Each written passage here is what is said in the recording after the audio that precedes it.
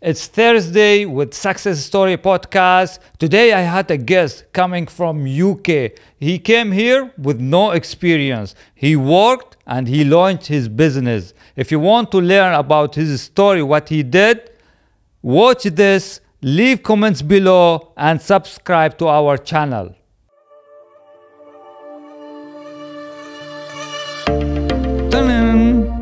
So today we have Chris. We are very happy here to have Chris with us in this Success Story Podcast. Chris, you came here for a long time, and at school you studied article, and you said to yourself, "Oh, I'm going to do something else. I studied in school in general thing, but I would like to complete other stuff in my studies." So you went to the architect and you do many things, and you decided to come to Dubai.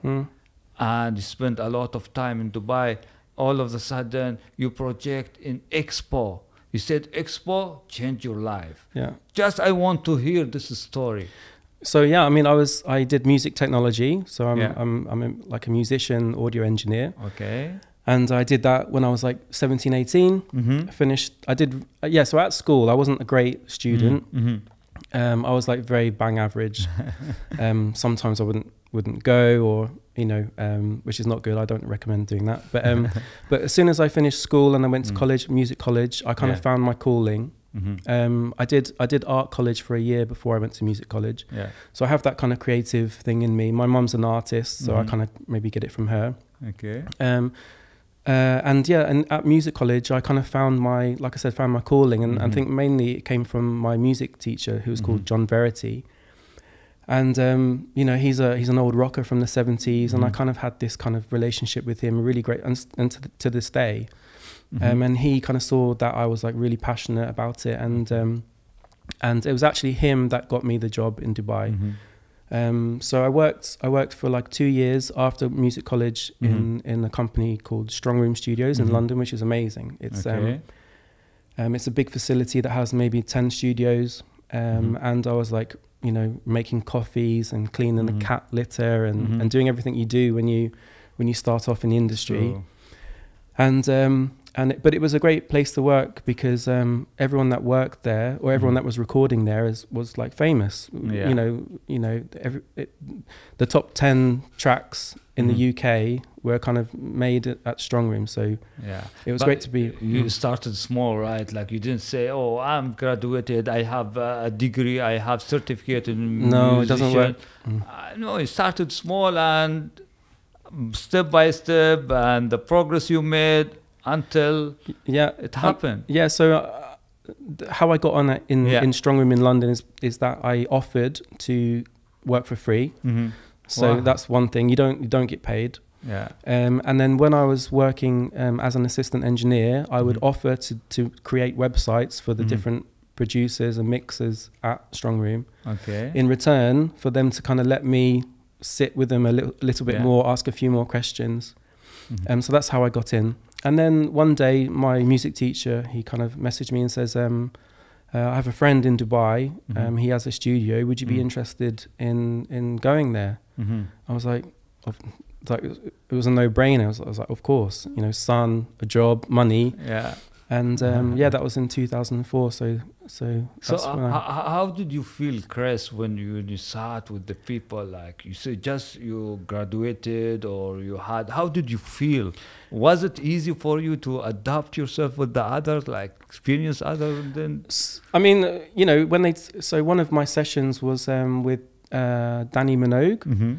And so I thought, oh my God, this is going to be like, maybe she doesn't like coffee, maybe she wants something else. Or this was what I was worried about. But honestly, what you'll find in any industry, especially the music industry and audio, is like the most humble people, the most talented people, and the biggest successful, these famous people are the most humble, normal people.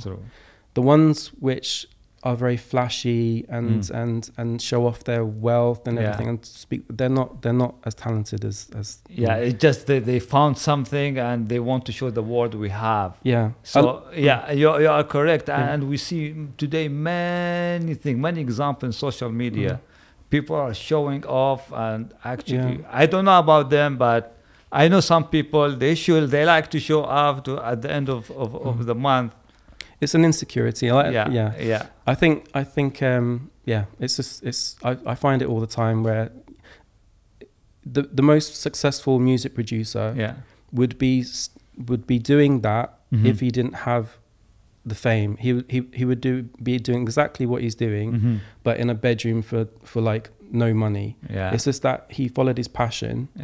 And if you follow your passion, if you really want something, and it's really what you want to do, the money and the success will follow. That's what you did, I think, because you had a passion to go to this industry. Because you work for free. You work for because you don't. So I was working during the day for free. And in the evenings I would travel back. It's like a 2-hour train ride, and then I would work in a bar, in a pub. So that was kind of my life, and I didn't care. Like, I didn't have any money. My parents aren't rich, so it was hard. Looking back, it was like, I can't believe I ever did that. But at the time, you have so much. You just have so much energy. You're younger, which helps, but you just do it because you're so passionate about it. And even now, like setting up I know that there's a few more things to talk about before we talk about that, but it's the same way now. Like I earn less than I do now, but I'm the happiest I've ever been. So it's I don't think money and happiness goes together at all. How old you were here when you just arrived in Dubai? I was 21.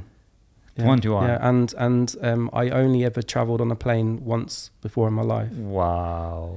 That's really amazing, Chris. And I have an interesting story. I was talking to my client. Is that in England it's very cold.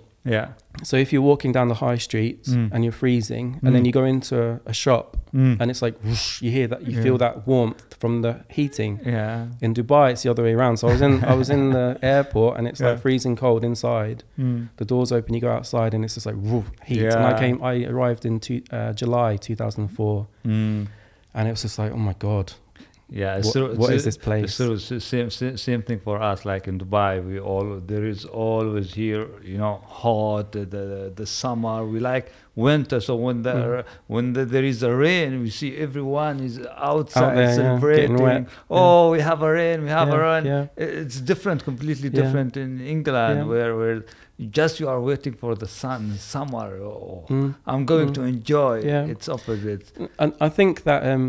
For example, my brother, he's great at what he does and everything like that, but he doesn't have the same passion to travel or make a life abroad. And I think there's two kinds of people. Everyone in Dubai, all the expats, they all have something in common, which is you're away from your home, your family, and you've made a jump, And I think we can talk about it later, but making the jump is hugely important, because when you do jump, good things happen. So after you arrived here in Dubai, how was it?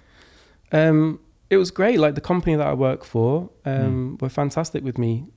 When I joined, it's a husband and wife company, and I was there for 16 years, and they were like my mum and dad. So they treated me. I mean, I look young now, and I'm 39. You can imagine what I looked like when I was 21. I looked like this scared little boy. And I think that they saw this scared little boy, but they took me under their wing and they nurtured me. So I'm always grateful for that experience. So you worked there for 16 years. 16 years. And talk to me about it's the a long Expo. Well, like how the opportunity came to you to work in Expo, and you gained the knowledge with the other people. So in that 16 years, I was doing. We were doing radio commercials. I was doing TV commercials. Sometimes I was composing music. Sometimes I was doing sound design for radio commercials, recording voiceovers, and then I became a creative director, and I was like filming documentaries and little things like that. So I really I'm a jack of all trades. I can do a little bit of everything. So I did that for 16 years. I must admit that I shouldn't have been there for 16 years. In Dubai you become you can become quite lax and comfortable in the situation. Your salary's coming. You know, you have a girlfriend. Everything's kind of cool. You don't realize you're getting older. Security just and the time is passing and you don't realize. So I always thought security was really important. And then now I would say no. I would say, like, if every day you wake up and you're a bit nervous or a bit stressed, that's when you kind of push forward a bit. If that makes sense. The worry and the stress makes you you need a little bit of stress in your life to perform a bit harder. And I was reading this book called Start Living and Stop Worrying by Carl Carnegie. He said 70% of patients can cure themselves without being stressed or worried. So sometimes stress is okay, but a little bit, but not too much. Too much is going to have a different effect, I think, negative effect. And now when you, Chris, you worked at Expo after you spent 16 years with the company, how Expo changed your life? Little things, right? So now I'm in my like normal black shirt and jeans, which I wore for 16 years. When you work at Expo, obviously it's different. You're in a very corporate environment. You're doing meetings with ministers of state and important people. So the first thing I just felt uncomfortable because I was wearing like a suit but the weird thing is that I was wearing a suit and a tie, but then I had my headphones on. I was still doing music and audio stuff because that was my role at Expo. So it was weird and uncomfortable to be doing like audio stuff in an office cubicle. You know, it was weird. That was the first weird thing, and presenting to people like that was. There's no way I would do this podcast with you 5 years ago. I would just be too shy and nervous. There's just no way it would happen. Expo kind of brought me out of my shell a lot. Expo made me realize that I can do a lot more than what I was doing at my previous company. So you were a shy person before. Yeah, I'm very shy. Everyone can change, right? We are not here just like a trees, or we cannot change our belief, we cannot change our personality, we cannot change. Yeah, we are all. For me personally, I was a shy person. Like if you see me at the school, a person who cannot go outside, cannot read small paragraph loud. I can't imagine that. Yes, it's true. I was like that, and I changed. Yeah. Everyone said, "Oh, I am since young. I'm like that, so I have to be like this." You know the saying, like, if you smile to the world will smile back. And it's a similar kind of thing. Like I was quiet, shy, but I was very polite and nice. I think that sometimes you need to come out your shell a bit more for people to kind of take you seriously or hear what you have to say. So I'd be quietly confident. But at Expo, I try to come out my shell a lot more. And with the actions, doesn't like you cannot overcome these things without taking action, even sometimes uncomfortable. And sometimes you don't compare with other people. You just focus on what you want, where you want to go.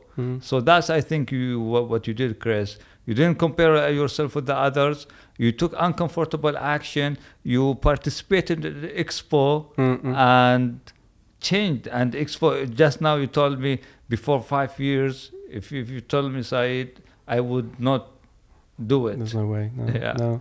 So at Expo, I was the only person doing audio, and that helped me because everyone else in the organization was kind of super smart, spoke well, eloquent, bright, at Expo they had the best of the best. But what was good for me is that I was the only person doing audio, and so you can imagine if you're in a meeting of 20 people and you're talking about what sound should play on at Expo. It was so refreshing for me just to kind of come in with my laptop. I've already kind of made the track, and I just click play. And it's like, 2 minutes of their life in that day, they're listening to music. So they remember me and my face. I think people remember my face for good or probably for bad. And it was just kind of like, I was known as like the music guy at Expo. So I was really lucky. And then like when you saw yourself between other people, 20 persons in the same room, they are already talking about Expo, about their goals. And how did you get with them? Like how did you go show up at this time? So I worked in the visitor experience department. Yeah. And there was like, I think maybe 20, 25 of us. Yeah. And our responsibility as a department was to, you know, think about the visitor. So when they arrive, what do they see? What do they hear? How do they know where they're going? How do they feel? Do they feel stressed, comfortable, informed, entertained? So that's kind of what we did. We did the signage, we did the digital screens, we did the sound, everything that a visitor experiences. That was our department. And Federica, who was everyone's boss, now she's actually part of my company. So yeah, it was a wonderful kind of team that she built, and all of if you think about it, sound and sight, it's all combined into an experience, right? So it was great working with the other kind of team to kind of, if I do something with sound, then they would do something visually that would complement the sound. So when you were working in Expo, like at a certain point, because life or any project or any things you go, it's just like a season, right? Sometimes like a summer in UK, sometimes winter. Like you are there is no like something straight. If you feel happy, you will always feel happy. If you feel motivated, you will always feel motivated. And when you work in the Expo, of course, there was bad moments and good moments, right? You felt, maybe you say to yourself, I'm going to fail. I'm going to fail if I don't do this project, if I don't do good at this project. So how you'd be surprised. I never felt like I was going to fail. Yeah. I really believe in positive thinking, and I might sound like a bit like a hippie, like my mum, but I really believe, like, if you want something, it will come. If you want something bad enough, it will come. So when I joined Expo, there was no my only job at Expo, to be honest with you, was to record some voice announcements and curate some background music. That was it. But I was like, we don't have a theme song, we don't have sonic branding, we don't have this. And the people in the organization didn't really know what sonic branding was, and they didn't really think that we could do a theme song and everything. So that was my project. My aim for those 3 years was to get this song made. And that song was going to be our sonic branding, our sonic identity, the soundtrack of Expo. And then that song was like the top of the pyramid, right? So without that song, all the other things didn't make sense. So that was like my big project. And how long did you work in Expo, like for the song? For the whole period, like since you started this project until it's finished? I think it's like nearly 3 years, because we had 3 years. Yeah. Wow. And 3 years, like it was a discovery, exploration, or learning new stuff, new things. Well, what did you learn from this experience? God, I learned. I mean, if you imagine, even doing the song, I had a budget to be able to work with Hussein Al-Jasmi. Wow. You worked with him together? Yeah. Okay. And a guy called Greg Wells. Greg Wells is a big Grammy Award-winning producer. So just be able to do that was cool. Yeah. And if you have an Expo email, then you can reach out to these people. Yeah.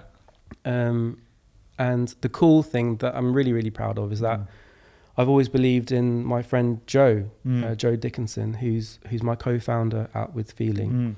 So I said to Joe, you're going to write the Expo theme song, and Celine Dion's going to sing it. That's what I thought at the time. And he goes, "You're talking rubbish, Christus. Expo are never going to ask me to do the song." And I said, "You're the most talented songwriter I know." and you can do the demo. Just do a demo, and I'll play it to the top guys there, and they'll love it. And he did a demo, and they loved it. And ever since then, we just took that small song, that small demo, and we just built it. So you gain the confidence, you gain the courage. You were like, before, I think, or from what you say, you said, I am now Chris. Since I entered into this project, I'm walking out of this project with many things. Yeah, that I saw a big opportunity. You saw the opportunity. I saw an opportunity to. Again, I don't want to sound like a big hippie, but I wrote my CV post Expo during Expo, just before I joined, because I really believe that if you write something down, it will come true. So I wrote my CV, which was Expo theme song, Expo Sonic branding. Yeah. And Expo is like it's the biggest event in the Middle East ever. Yeah. So I just thought about, how would my CV look if I did this? And I wrote it down, and it all came true. So why did you write things down? Just to remind yourself, to remind your subconscious mind? It's a vision board. Yeah. It's really true. I know it sounds, people that will see the podcast, hear the podcast, they'll think, I don't know what they'll think, but it's really true. It's really true. It's true. You remind me of one Olympic player. I think he was Italian in 2012. If I'm not mistaken, he participated in one of the Olympic, but he didn't go through. He didn't take any medal. But in 2016, he participated. Yeah, in 2016, he was just about to participate, and he got injured. You know what he did? He wrote something in the paper. He said, in 2020, I'm going to have a golden medal. And in 2020, he got the medal. Yeah. You know why? He wrote his vision. Yeah. Every day he was checking in the morning, I'm going to have a medal, I'm going to have gold, until he made it. It's true. It's I don't know what it is, God, universe, I don't know, but it's maybe it's just scientifically, it's just kind of like you're right, I don't know what it is, but it's focus. It's focus. Yeah, exactly. So when you focus on something, you focus on where you want to go. Yeah. If you love what you do, you go for it, and you don't look at the obstacles. Yeah. You focus just to go. Some people here will say, okay, if I have a goal, but they look at the obstacles, so they direct their focus on the obstacles instead of the goal. That's interesting. I never think about obstacles. Yeah. And at Expo, you can imagine the obstacles are people, right? Levels of approval. I just went to the top. I went to the final approval phase. Really, that's kind of how I've always thought about it. I don't really think about because these obstacles are small. Like setting up a business, there's lots of obstacles. But you just have to kind of think about the final, the end game, right? So when you finished from Expo, you said, I am now a different person. I am Chris, I'm a different person. I have a vision, I have the capabilities, I have the skills, I believe in myself. I am different person. So how changed you Expo? What did you do after Expo? Again, I think we were talking before, like I'm not a gamer. I'm not interested in that, but I'll use the word leveled up. Expo took this kind of like young guy, and just brought something out of me, like something entrepreneurial or something where I just felt like, okay, so I learned a lot from these people that work in at Expo. So if you're in a meeting and one of these like high up guys or girls, they didn't understand something, they would say, Could you tell me what that means? I'm sorry, silly question, but can I ask a silly question? And that happened so many times at Expo, and I was just like, I admired the people that would say they didn't understand something, rather than before, maybe I would like pretend I knew what they were talking about and Google it later. There's something to be said for like, you know, asking a stupid question just to get the answer.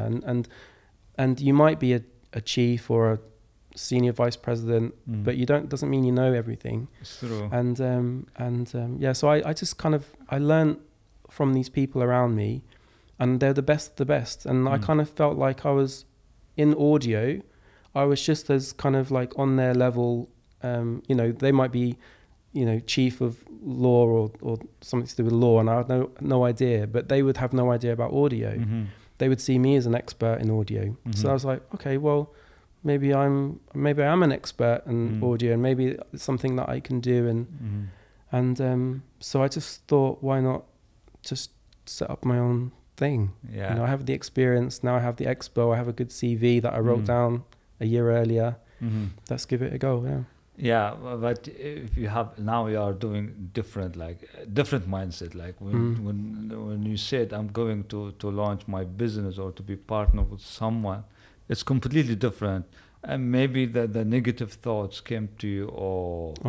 You don't have any more salary now. Are you able to gain much more money than the expenses? You definitely miss the Expo salary. You know, that's a big change. I woke up every day after I had like a holiday after Expo, because you can imagine it was a lot stressful so I had a nice holiday after Expo, and I don't know, I just really wanted to set up my company. So I did wake up every day thinking, what am I doing? Is this a good idea? Should I just apply for a job somewhere? But I just kept on. So there's something. I'm 39, I'm nearly 40. I was like, if I'm not going to do it now, I'm never going to do it. That's true. And I'm looking at people in the industry, and I'm just as good as these guys in the industry. Why can't I try? And that was it. What's stopping me from trying? I could join a company, have a safe salary, and what kind of life is that? You don't like what you do. No, it's just, I just want to look back on my life and say, at least I tried. I think launching a business, what you mentioned, it doesn't matter the age, it doesn't matter the level of education, or it doesn't matter. It's all about the mindset, I think. Your mindset, when you focus, when you feed your mind every morning, I'm going to my goal, I'm going to achieve what I want, and nothing else matters to you. You don't think I'm still young, 35, 39, and there are other people experience maybe 60, 50, they have been in the industry for a long time. Just you do it. Yeah, so what you're saying there is when I joined Expo, I saw these older guys who work with presidents, and I would think, oh my God, amazing. But once you work with them for 2 years, then you know that they're not God, you know. You are on their level, and that gave me the confidence to do it. So yeah, when I set up my business, I thought that either I get a freelance visa, which is a lot cheaper than the mainland visa, which I got. But I kind of learned that I need to. The biggest thing that I've learned since setting up the company is that just start. I did the mainland visa because it's easier to work with government and bigger companies. Also, if you have a mainland visa and you called something, like our company's called WithFeeling, Expo or any, we're working with lots of government entities, and I can't say who we're working for until they come out.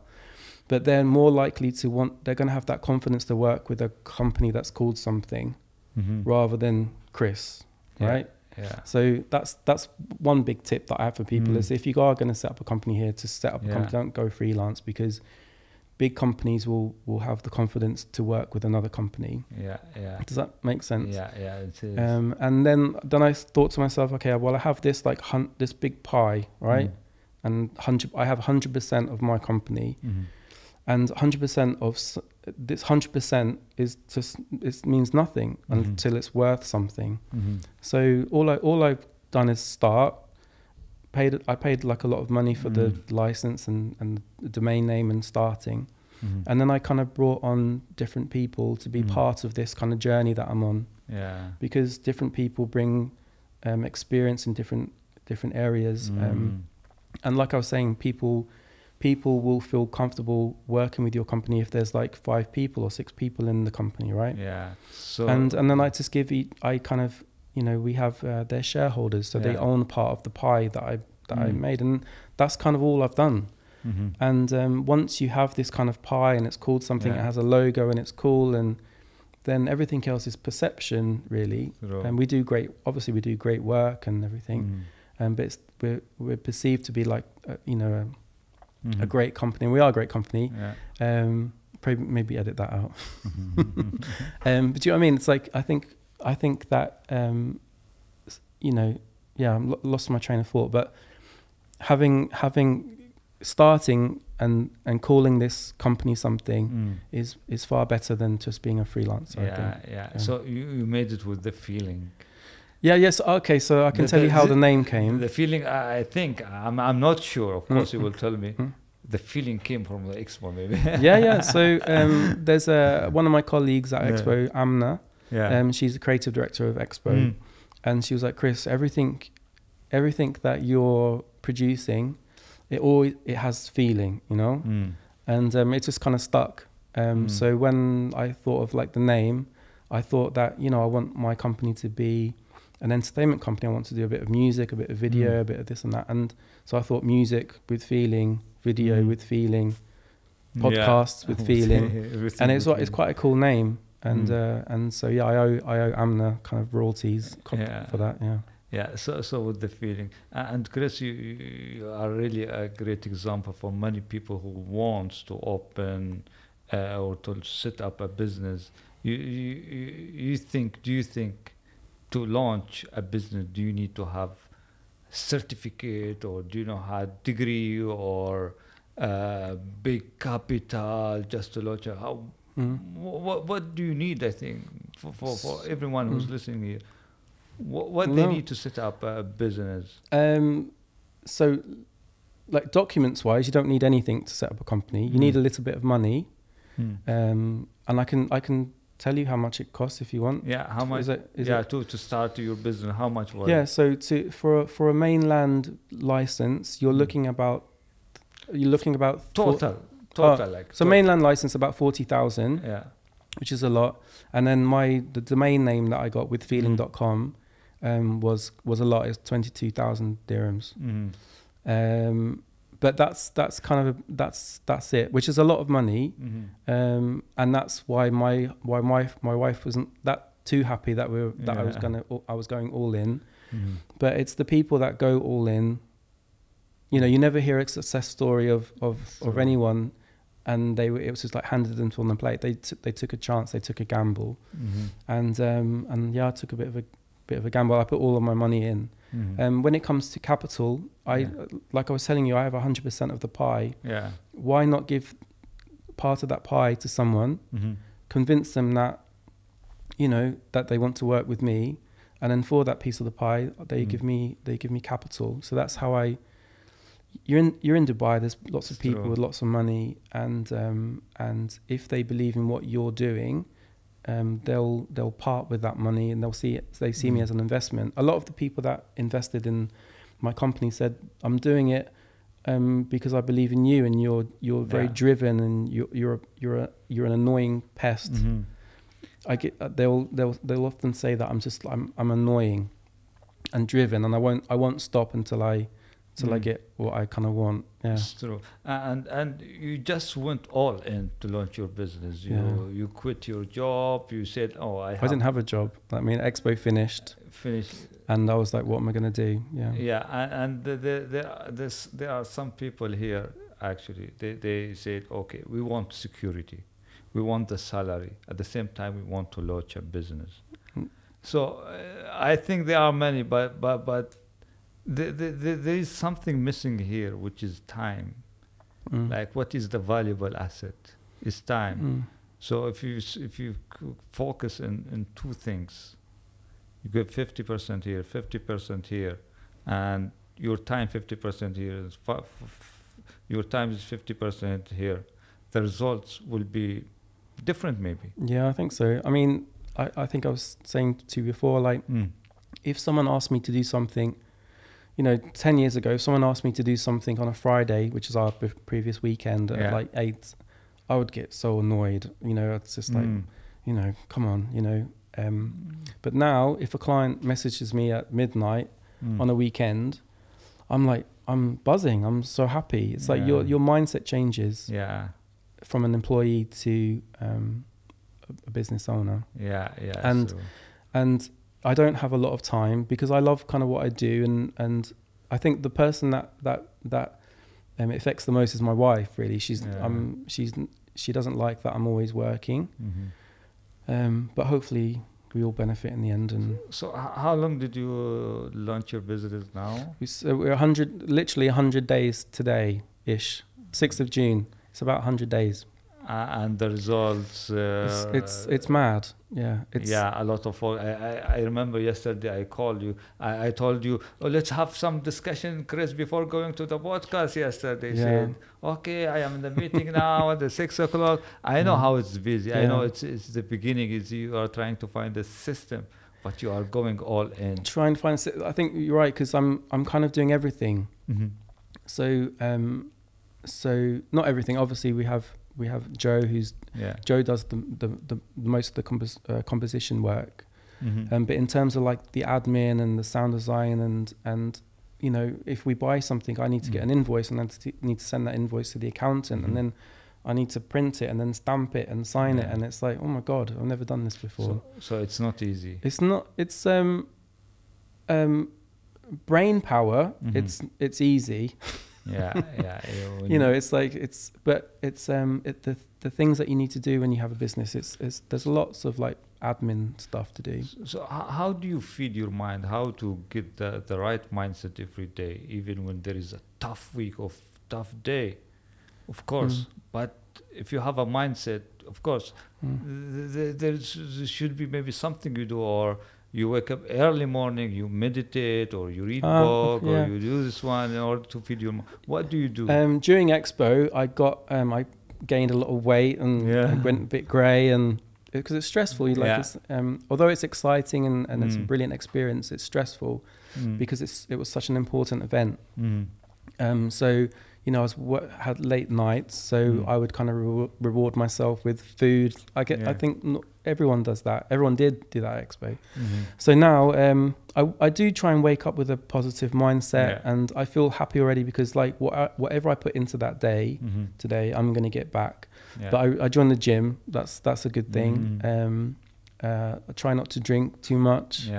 If I start my day with a gym session with the trainer, I feel better for the rest of the day. So you feel that it's not showing yet, but I will. Just give me 6 months and it will go. 6 months. So after I'll never be like you, but it's.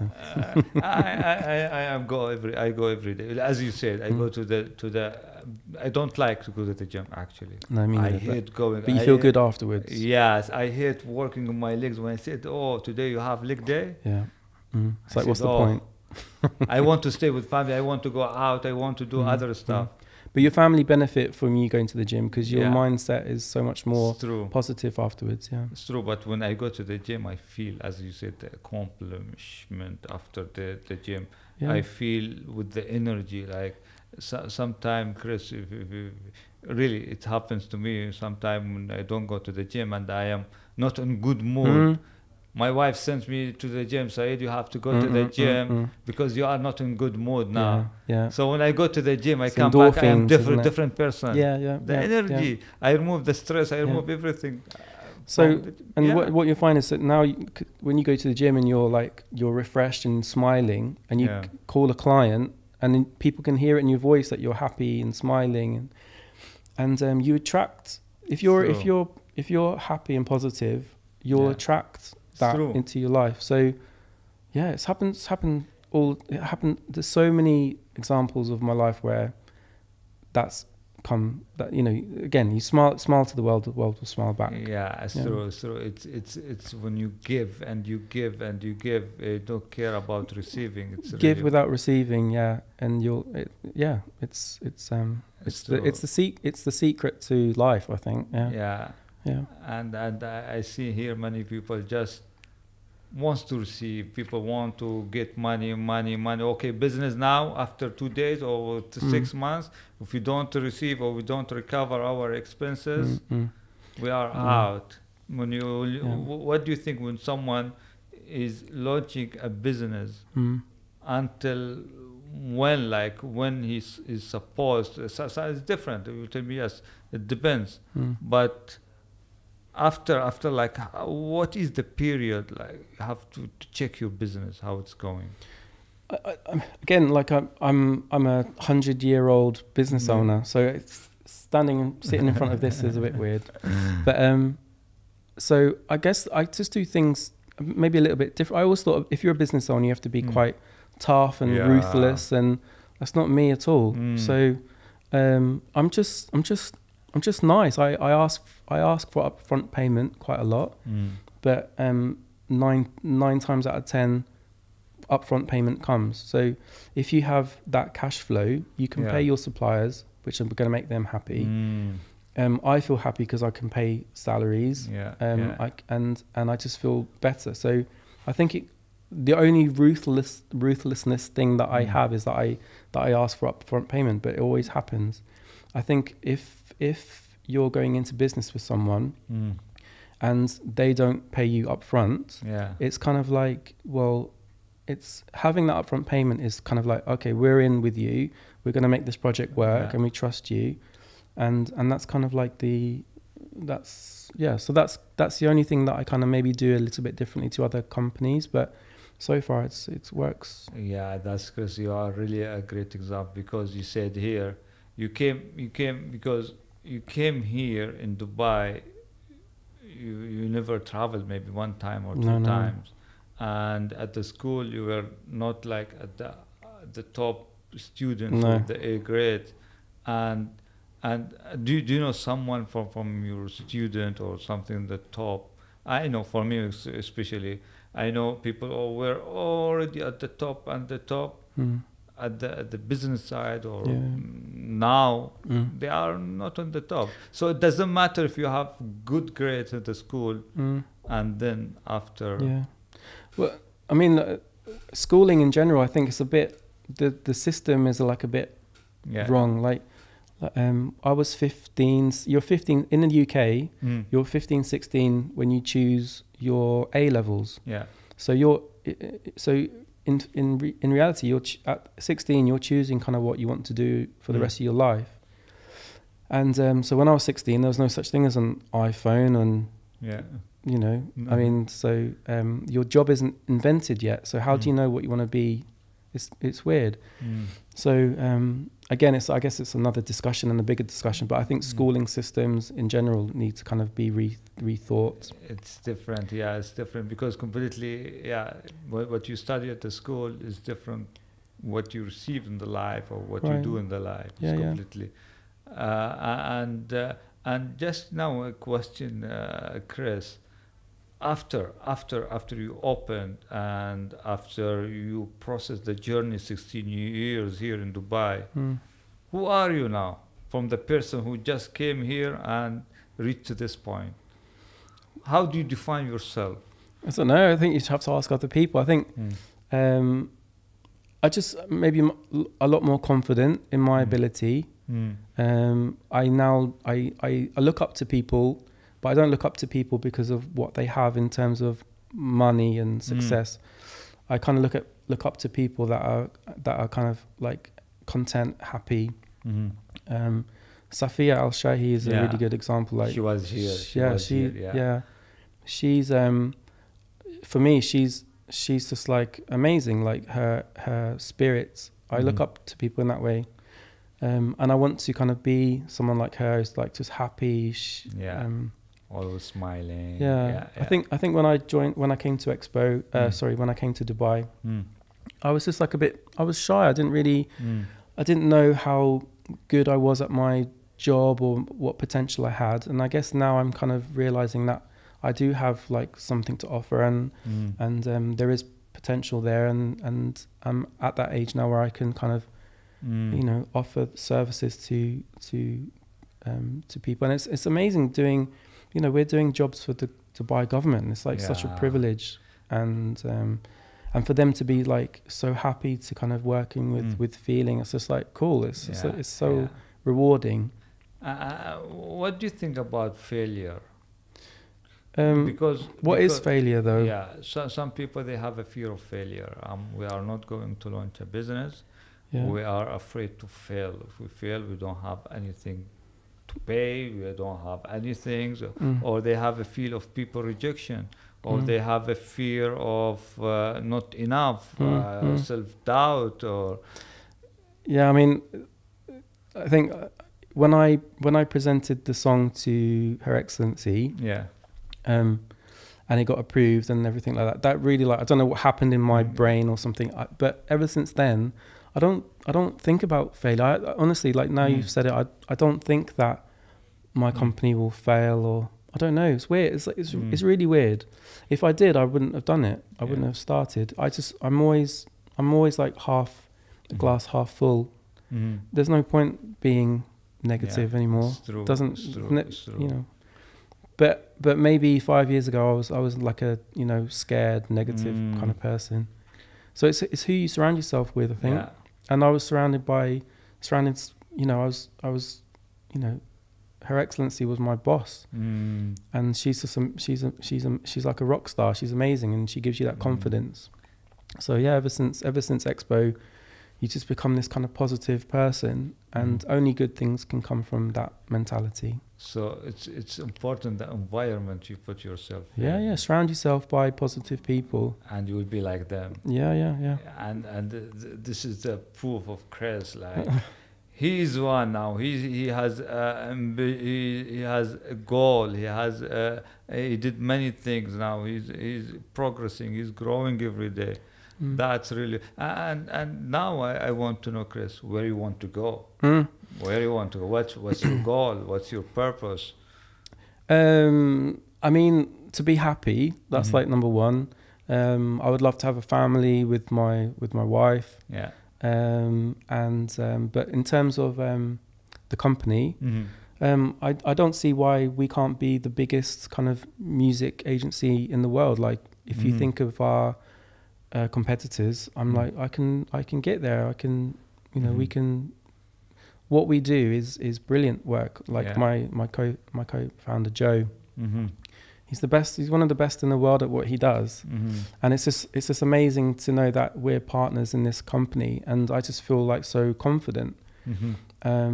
Hopefully he feels like the same way with me. I don't know, but it's like being stronger together. So you need to aim. It sounds so cheesy again, but you need to aim for the stars to end up at the moon. Right? True. Can't believe I said that on a podcast, but it's true. Yeah. There's no point aiming to be mediocre, right? So do you think in business in general, do you need to have a collaboration or partner with the people, or just a small example, like when you are at school, when you collaborate with the other student, they tell you, oh, you are a cheater, but in business different, right? I mean, if you think about Expo was a massive collaboration of like 1,500 people in that office. And Her Excellency is amazing, but she can't do it by herself. You need to have people around you to bring out the best in you. Yeah. And to have different expertise in different areas. So with Feeling, we have 6 people that are brilliant in their own individual ways, and that makes us stronger as a unit. So I never wake up worried or nervous, because I know that I can call one of the shareholders or advisors, and they'll give me advice, and I'll be all right. If you're on your own, if you're a freelancer on your own, and you've got like a big project and you don't know if you can do it, or then it's stressful. I think you have to you have to share a bit of the pie. Yeah.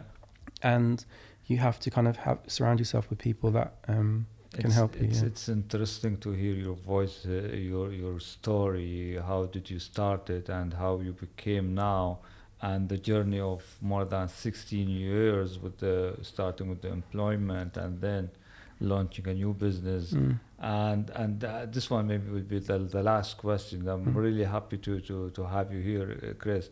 Now, if someone like wants to launch a business, to do a project, with any kind of project, doesn't matter, but he hesitated. He said, "Oh, why I should go to this side and I have salary, I'm already secured." What will you tell him, to this person? Like, hesitate, don't go fast, or wait, or what? I think with me, it was just, I just couldn't, with me, it was just like something changed in my head. I just couldn't knock.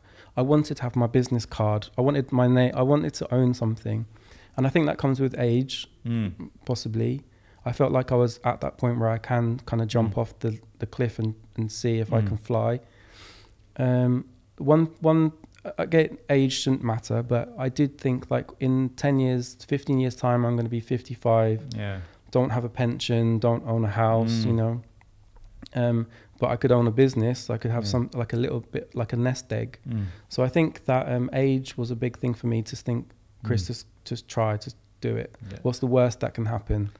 Literally, what's the worst that can happen if you try? If you try and it doesn't work out, you learn a lot. Yeah. So I think you'll find lots of like the richest people in the world set up many businesses that failed and they just kept going. It's true. I think I don't know if being an entrepreneur is in everyone. Some people do like going to work at 9, finishing, closing their laptop and phone at 5 o'clock, 6 o'clock. But that's not me. That's not me. I want, because I feel like I can. In the company that I worked for before, not Expo, but in the one before, I felt like I could do things a bit better, and maybe my ideas weren't being listened to. So I think you're kind of born with it. Yeah. Right? So you tell the person who hesitates, just go for it. Try. Yeah. What is the worst that can happen? Yeah. Yes. Luckily, I don't have kids, so maybe if I had kids, it would be a bit different because you're thinking about other people. But even then, I think that when you need to make it work, if you're someone that has like kids, not a lot of money, but you have this like burning thing in you that you want to set up, you will make it work because you have to. And if you have to, it will work out. Really, you just have to believe. Yeah. Thank you so much, Chris, for coming here, and it was a pleasure to have you here and this interesting conversation.